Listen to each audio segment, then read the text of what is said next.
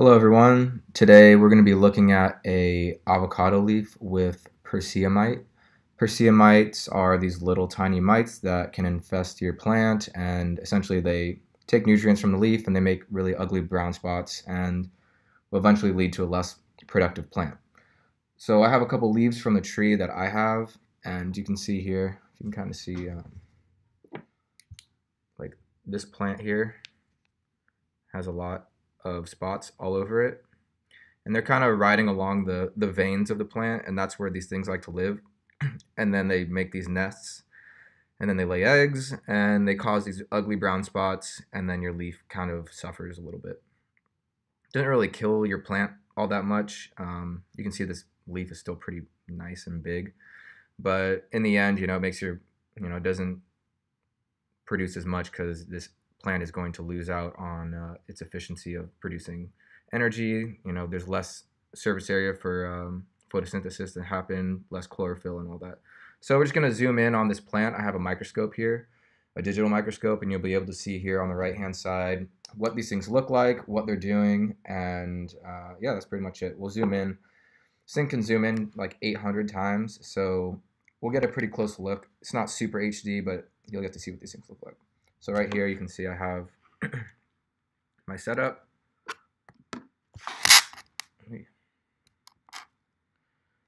And I'm just going to zoom in here. And on the right hand side you can just look and see what I'm doing. So we're first just going to try and find some. I've already found some on this leaf, so I know they're on here. Let's see here. Pretty much anywhere along the veins of the plant, the lateral veins.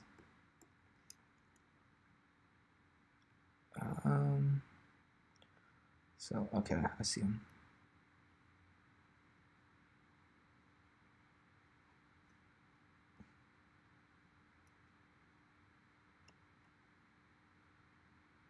Oh, there we go.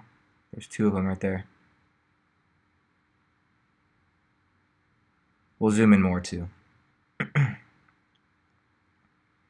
just want to center these guys because we're going to have to zoom in really far and sometimes it's hard to focus.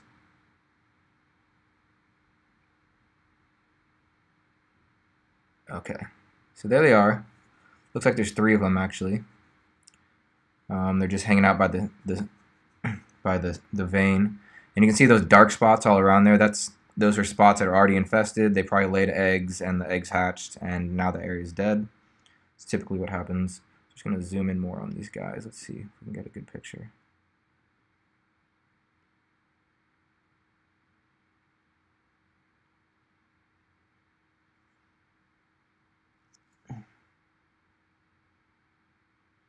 Almost there.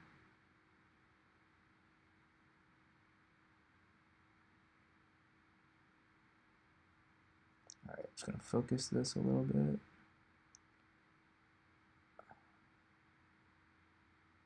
It's about as good as a picture I'm going to get. So you can see there's three of them there.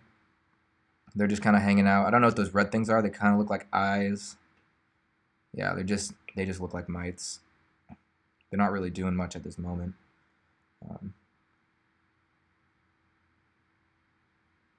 I'm completely zoomed in, so this is 800 magnification. So these things are super, super small, but there's probably a lot of them on your plant, or if you have these. So they're kind of hard to get rid of, actually. I was looking up like different ways to get rid of them, and they just say, oh, contact a pest control person or do something like that. Or one way they said just keep your plant super healthy, because your plant could eventually like fend these things off, because if it's super healthy, I guess, your plant will be more hardy and they won't be able to feed off the plant as much, something along those lines.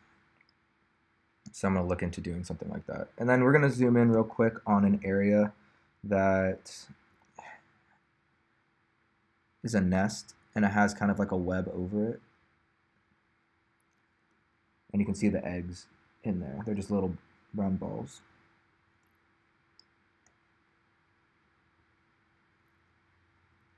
Let's see here.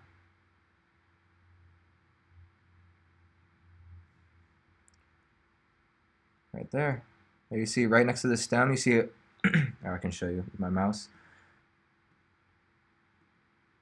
There's 1, 2, 3, 4, 5, 6, 7. There's a bunch of them in here. You can see all these little, all these little dots. Those are eggs, and you can see this white film that just kind of sits over them.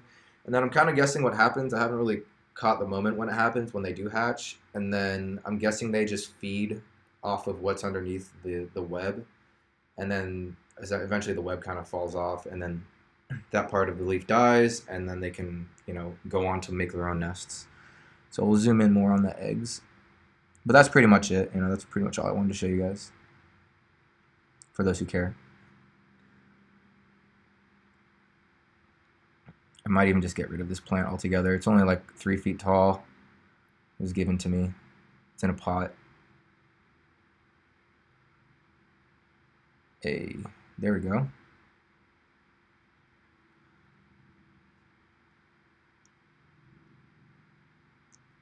Oh, you can see right there, there's the 1, 2, 3, 4, 5, 6 of them, and then they have right here, that's the, whatever, mom, dad, I don't know what lays these things, if they even have a sex, I have no idea. But they're ugly, and they should die, so do whatever you can, cut the leaves off, throw them away, you know, they're not great to have around. Do whatever you can to get rid of these things. Yeah, that's pretty much it.